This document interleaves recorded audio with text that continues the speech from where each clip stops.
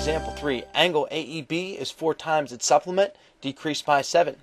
Find the measure of angle AEB and angle BEC. Well, from the problem, from the diagram that's given, we can see that angle AEB and angle BEC are a supplementary pair. And we're given a relationship to work with up here. We're told right here that angle AEB is 4 times its supplement decreased by 7. Well, if AEB, we're told a relationship about it, we'll take that angle BEC is the supplement, which I'm going to call X. We'll call that X. So when we define the supplement, we use this sentence right here. 4 times its supplement decreased by 7. And since these are supplementary, we can write an equation.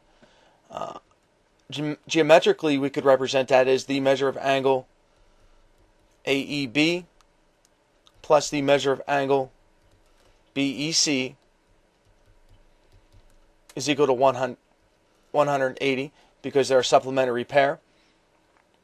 For the measure of angle AEB, we'd substitute 4x minus 7. Let's see if I can grab that. I certainly can. 4x minus 7. And the x, it grabbed the x too, so I'll just write it. No big deal.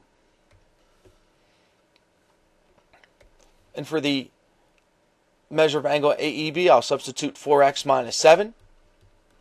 That's from right there. Plus the measure of angle BEC, or x. Make that equal to 180. And simply take a few steps to solve the equation. 5x minus 7 is equal to 180. I get the 5x from combining 4x and x.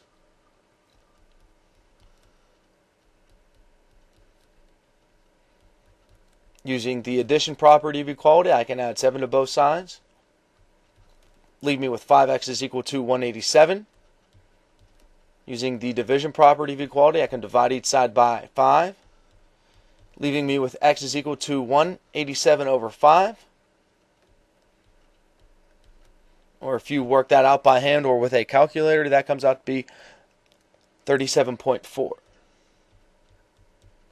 Now we're not done yet. 37.4 is the measure of angle BEC.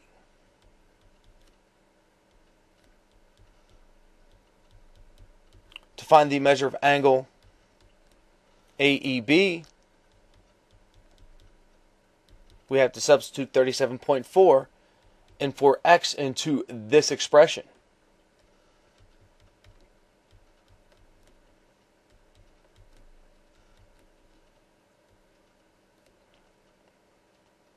And if you work that out, that comes out to 142.6.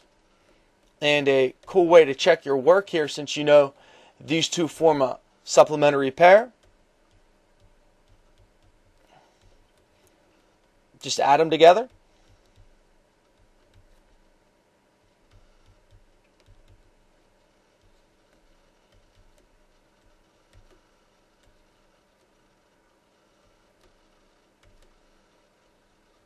And they should add up to 180. So, our two angles in this particular problem, 37.4 and 142.6. Hope you enjoyed the video. Thanks for coming.